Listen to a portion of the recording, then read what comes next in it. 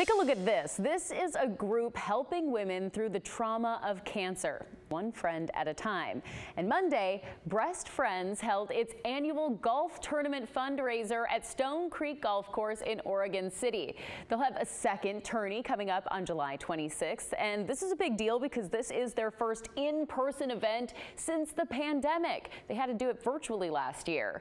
Spots in the tournaments are sold out, but if you still want to help, there's the Sunday Fun Day Wine, Brews, and Bites event. That one's coming up on August 15th at the Abbey Road Farm in Carlton.